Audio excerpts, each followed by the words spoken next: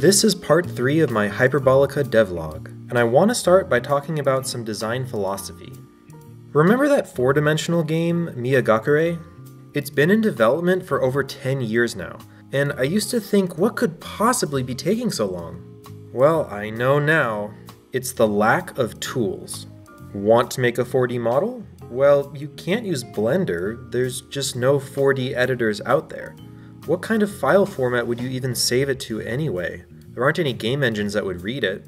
The same is true for rendering, it has to be all custom. You have to make your own level editor, physics engine, lighting models, optimizations. Basically everything needs to be redesigned from scratch. And I realized very early on that the same is true for non-Euclidean geometry.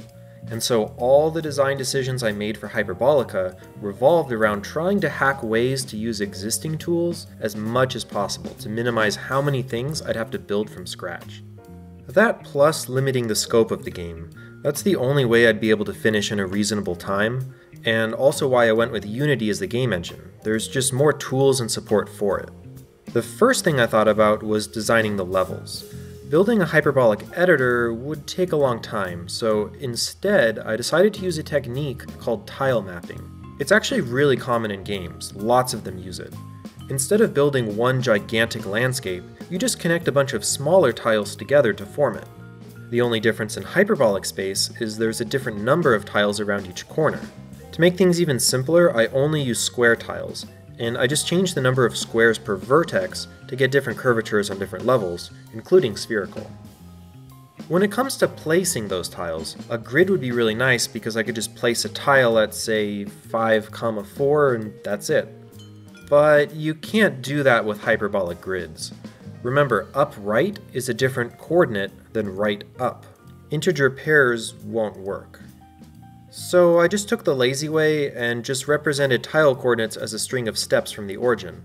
So this would be the RU tile, and this one the UR tile. To build the grid, I start at the origin and then recursively expand in all 4 directions, breadth first. If there's already a tile there, then I just skip it and move on. In Euclidean space, it's easy to plan out a level on paper. But I can't do that in hyperbolic space because there's no good way to physically draw it out on flat paper.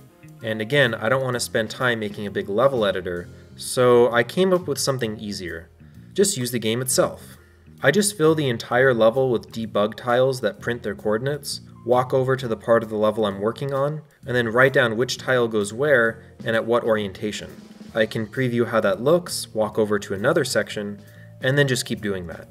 Less important areas can just get filled in procedurally. It's not the most efficient, but it was fast enough and worked for me. Now for the big elephant in the room. How do you actually represent a position? What coordinate system can you even use? And how do you transform the tiles, or the player, or objects, or anything? Before I answer that though, here's a quick refresher for how this normally works in 3D games. So there's this concept of a transformation matrix. It's a 4x4 matrix that typically represents an object's rotation, translation, and scale. What's really nice about this is you can multiply these matrices together to combine a bunch of transformations into just one matrix that gets sent to the GPU. This makes it really efficient and easy to understand conceptually. Well, it turns out that the same abstract concept of a transformation matrix also works in non-Euclidean geometries, but with something called gyrovectors. If you've never heard of gyrovectors or Gyrovector Spaces, you're not alone. They're a really novel concept. I couldn't even find a single YouTube video about it, but they are so useful. At a high level, it works exactly the same way. It's a structure that has a rotation and translation. It's just that the multiplication part is a little more complicated than a matrix multiply. Luckily, that's all hidden away in the code, so you don't even have to worry about those details. Well, sort of. It has some different properties. Like, normally translations are commutative. It doesn't matter what order you do them in. But gyrovector translations are not. Remember, up right is a different coordinate than right up. Also, the resulting gyrovector can end up with a rotation, even though the ones on the left didn't have any. That's the gyro part of the gyrovector, and the result of holonomy, which I talked about in a previous video.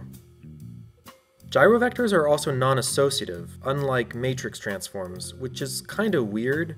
But we did drop the parallel postulate, so of course we'll have to drop some symmetries that we take for granted. Anyway, the original paper applied these to points on the Poincare ball model, the stereographic projection, and so those are the coordinates I use internally. With a few changes, it can also work with hyperboloid coordinates, but for some reason that seemed to lose precision more quickly. So here's how the render pipeline looks now. There is basically just an extra step in the vertex shader to apply the gyrovector transformation. This warps the vertices to the correct spots, and ta-da! We're rendering hyperbolic geometry from the player's perspective. And in case you're wondering, to render spherical geometry, it's mostly just changing a bunch of minus signs to plus signs, and hyperbolic trig to regular trig, but there's a lot of really tricky subtle details here that I'm leaving out, so I'm going to talk about some of those challenges in the next video. Stay tuned for that, and thanks for watching.